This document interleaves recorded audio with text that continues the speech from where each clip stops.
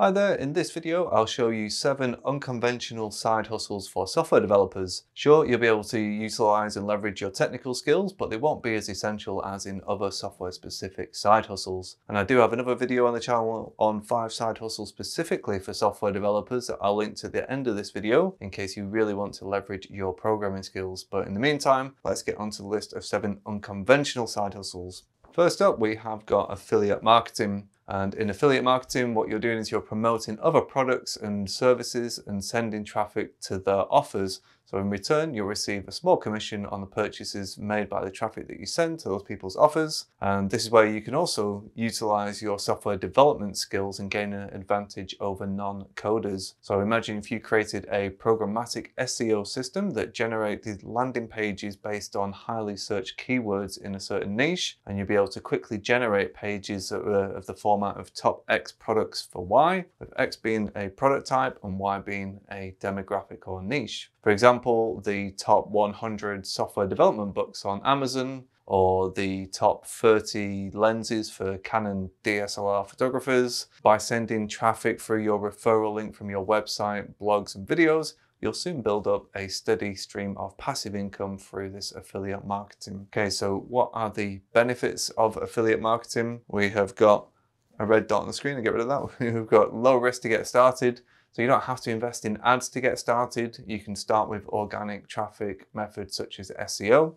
There's low ongoing costs of maintenance, so you don't have to own the product, you don't have to worry about supporting it, adding more value to it and dealing with the support of having that product under your own development. Your job is simply to drive the traffic to the offer and that's it, you're done. And then we've got potentially high return on investment. So there's many affiliate marketers out there making a great full-time living online. They spend their time building up these automated referral machines that bring them passive income on tap. And once that machine is set up and ticking over nicely, they start work on the next affiliate money-making machine and just keep repeating the process. So it can be pretty lucrative. And then if we look at the drawbacks of affiliate marketing, well, it's quite saturated in that many people run blogs and YouTube channels, and it can be a bit of a somewhat difficult side hustle to break into, especially in competitive niches. So your best bet is to niche right down into a micro niche and drive targeted traffic to a relevant and compelling offer for that niche audience. It's somewhat of an unstable income, so if people don't buy anything, you won't generate a payment, and also you're reliant on the product owner. So imagine if you spent months building up all that traffic, all the assets to drive the traffic, for that product to actually vanish, for the company to go bust. If you're going to do this, I would recommend that you start off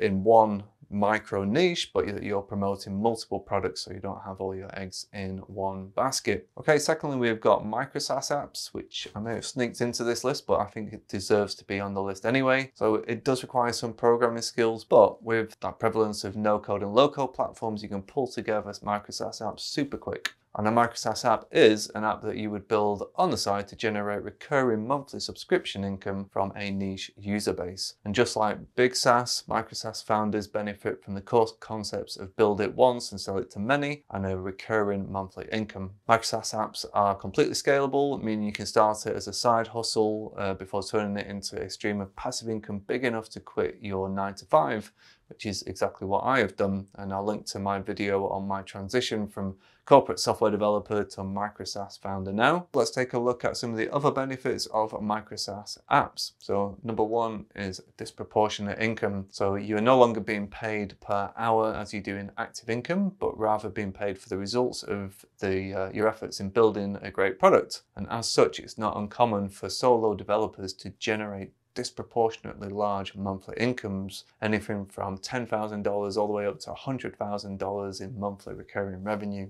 And then secondly, we've got compounding results. So instead of starting at 0 each month as you do in other side hustles, you build upon both the existing subscriber base and the app's features each and every month. And then finally, we've got minimal startup costs.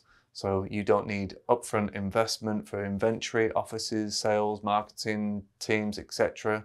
Micro SaaS apps really just is a time investment on your behalf, and therefore they're really low risk to spin up, especially if you start them in your spare time whilst working on your 9-to-5. All right, so let's now have a look at the drawbacks of Micro SaaS apps. Platform risk number one, if you build your app on a platform, your own success is tied to that platform's ecosystem. If the platform declines in popularity, your app will also suffer the consequences. If you're just building your own app rather than a plugin, then I guess you'll be protected from this reliance. Next, we've got copycats. So if people see your app gaining popularity, they may launch a competing product. But again, you can kind of minimize the effects of this by obfuscating your code, offering a great customer experience, and just making it so good that your customers don't want to look elsewhere. And then finally, we've got multitasking mayhem. So you better be good at multitasking, as you will need to wear many hats, ranging from programmer to project manager to marketer, support agent, finance manager. You'll be doing a lot. But that said, having variety in your day can really help break up the monotony of just coding all day. And then number 3, we have got flipping existing SaaS apps. And what I mean by that is the process of creating a positive ROI on an existing app or app framework. So the term flipping is borrowed here from the housing market, where you see the potential to add value to a property that makes that property worth more than your total investment in it. Same property market principles can be applied to SaaS apps. So you'll have some old, tired apps in need of some refurbishment. You might have some apps that you'd be able to buy at sort of a pre-revenue stage, which is similar to buying a property off plan. And it'll be up to you to try and find these opportunities where you can add value to an existing app, either by adding new features to it, revamping the marketing, improving the SEO, or creating a positive ROI from paid ads. And within a fairly short period of time, you could have vastly improved the app's financials. And once you've waited long enough to prove it wasn't just a temporary spike, you can resell the app for a profit. There's many online marketplaces where you can get started, such as Empire Flippers, Micro Acquire, and Flipper. And if you're just getting started with this, I would recommend Empire Flippers, as it's where I sold my SaaS apps, and I can wholeheartedly say the experience was superb. It's much more of a managed service compared to Micro Acquire and Flipper, so you'd be far less likely to be the victim of a scam on there. And I'll link to my Empire Flippers playlist now, which includes my review, sales timeline, the buying and selling process, and more.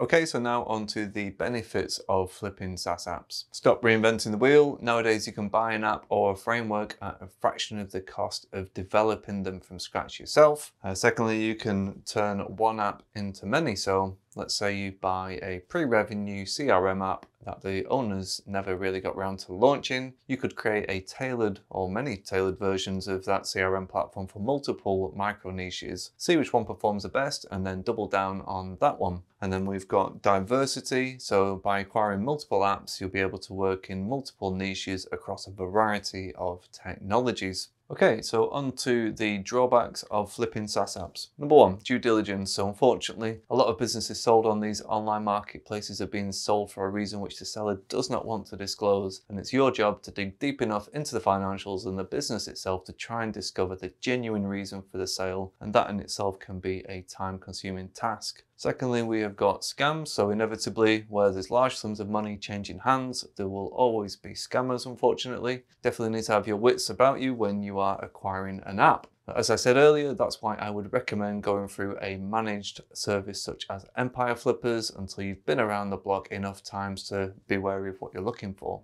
And then finally, we've got opportunity costs. So obviously this side hustle requires some initial financial investment and then investment of your time.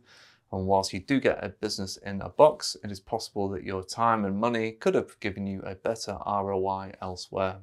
Just before we jump into number 4, if you're getting some value from this video, I'd really appreciate it if you could drop a like on this video and consider subscribing for future content similar to this. All right, without further ado, let's get on to number 4, which is blogging as a side hustle. So software development is a great niche, and plenty of software developers out there use their knowledge in the field to write about industry updates or just give walkthroughs and tips about how to become a better coder. And you can monetize your blog to generate passive income whilst you're at work or whilst you're asleep. And you can run ads on the blog, you can negotiate sponsorship deals on there too, or alternatively, if you host your blog on a platform such as Medium, you can get paid from the partner program, which bases payouts on how many times your articles have been read. So let's have a look now at the benefits of blogging. Well, it is easy to begin, so you can just sign up on a blogging platform like Medium or buy a domain and host your own blog to get started. It's for a very flexible side hustle, so you can choose the hours that you want to work and you can work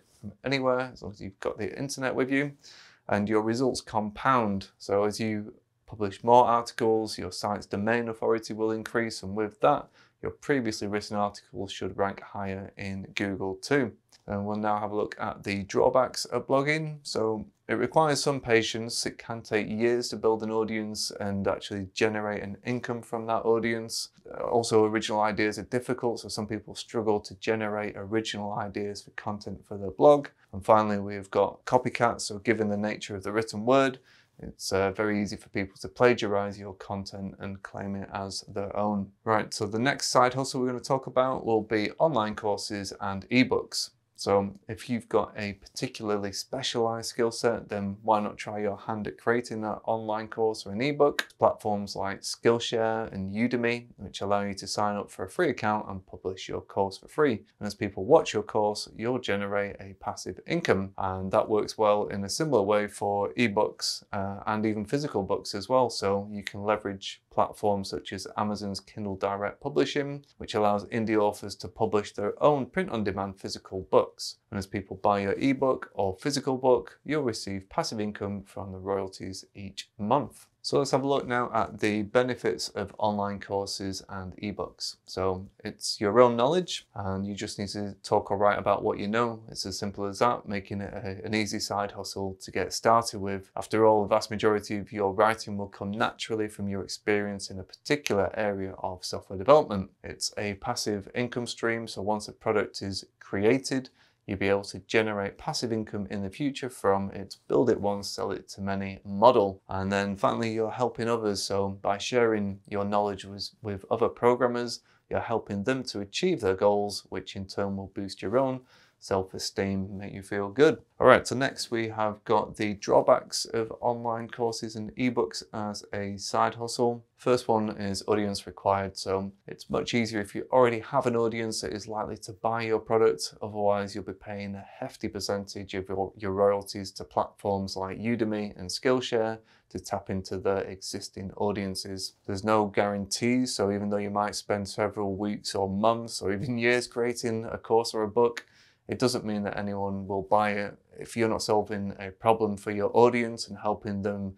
achieve their desired transformation from A to B, it's likely that your efforts could all have been a waste of time. And finally, we've got teaching skills are somewhat required. So if you're not great at explaining concepts or writing, then the creation of a course or book product could be a difficult and time-consuming task.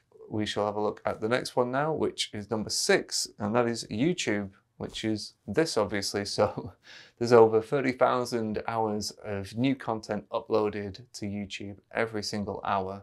So what's stopping you from throwing your hat in the ring? After all, if I can do it, so can you. By creating YouTube videos, you'll be breaking down complex software topics you've learned, and you'll soon build up an audience of subscribers. And over time, the more views that your videos receive, the more passive income you'll receive from YouTube's creator program. Additionally, you can also do sponsored videos or promote your own products through your YouTube channel. But that's not all. Let's have a look at the other benefits of YouTube. Right, so the first one is the low barriers to entry. So uploading and watching videos on YouTube is completely free.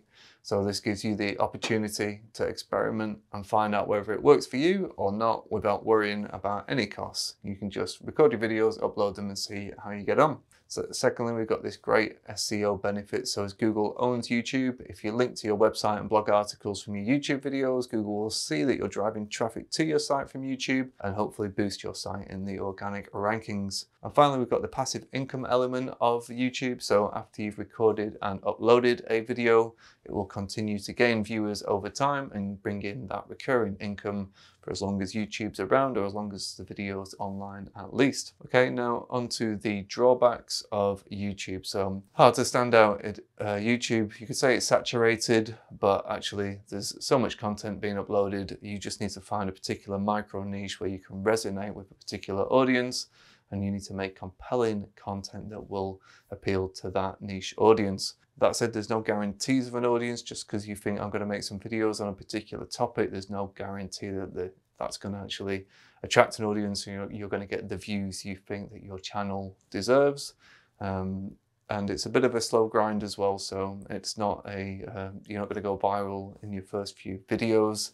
It's something that you have to work at slowly and consistently and put in the effort. But as long as you're improving, even if you just improve one thing in your videos each time, YouTube will see that, the viewer retention will be higher, and overall your efforts will compound and you will get a more popular YouTube channel. Okay, so finally, number 7, we have got investing. One of the most effective ways of creating a side hustle as a software developer is simply investing the money that you're paid from your 9 to 5. It sounds dull, sounds boring, but it makes your money work for you, and it allows you to generate returns, whether it's through rising stock prices or through dividends. If you're new to investing, then I suggest you look at something like index fund investing, which will be a more straightforward path than putting all your money into one company. Not that I can talk. After I sold and exited from my SaaS apps, I put a good chunk of my money into Tesla shares. So I actually own a Tesla. Well, I decided to lease my Tesla for 3 years and invest the money that I would have spent on the car into Tesla shares instead, as I believed it would grow significantly over that 3-year period. It's going pretty well so far for me, and I upload quarterly updates on my second channel, Rick on Tesla, in case you're interested in following my journey over there. Anyway, back to investing and these side hustles. So let's take a look now at the benefits of investing. Well, first up, we have high return. So compared to leaving your money in a savings account, you can expect to see much higher rates of return on your money. After all, you definitely need to outperform inflation just to tread water, just to stay even. It's easy to get started nowadays as there's many investing apps available. And if you're a small business owner like myself, you may even be able to invest in stocks through your business, as I have done personally. Finally, it's with fractional shares, it's easy to buy because you can invest in fractional shares, so you can become familiar with investing in small investments rather than having to buy an entire share's worth of a company's stock. Okay, and now we'll have a look at the drawbacks of investing. Number 1 is the obvious one, the risk. So you could lose a significant portion of your invested capital. If a company performs poorly, investors are going to sell and send the stock price plummeting. And tied in with that is the market crashes. So this is unfortunately a recurring event within history, but you can quickly lose a massive portion of your investment on a market crash. Finally, we have time. So if you're buying stocks on your own, you must research each company to determine how profitable you think it will be before you buy its stock. You must learn how to follow that company's developments in the news in case you need to take swift action with your investment. And of course, all this takes up time as well as your money, and there's an opportunity cost associated with that. Okay, so now you've heard about all 7 unconventional software side hustles, and I've got a question for you. Which of these side hustles do you think is best? Are you going to start one soon? Do let me know down below in the comments. If you're looking to earn an additional income as a software developer, then it's worth pursuing any of these unconventional side hustles. And out of the side hustles I've listed, I'd highly recommend you look into creating micro SaaS apps. It's what this channel is about, and it's by far the most rewarding side hustle, as it utilizes the coding skills you've already got and offers many benefits. And if you're interested in learning more about Micro SaaS, then I have a free handbook, a Micro SaaS handbook that you can download on my website. I've got the link in the description below, and it's 100 pages long. It's completely free, and it covers everything you need to know from idea to exit. Okay, if none of these side hustles are one for you, then I suggest you watch my other video, which is on 5 side hustles that are specific for software developers, and you can take a look at that, see if any of those appeal to you. And last of all, if you are interested in Micro SaaS passive income, quit the day job, or Chrome extensions, that's the content that I cover on this channel. So please like and subscribe if you want to see more on that. And we also have this Facebook group, the Micro SaaS Mastermind, which is a small but growing group of Micro SaaS founders that are trying to help each other out along that journey. I'm always in that group, so you can tag me with any questions that you've got, and I'll do my best to answer them as soon as I can. And other than that, I will see you soon. All right, cheers for now.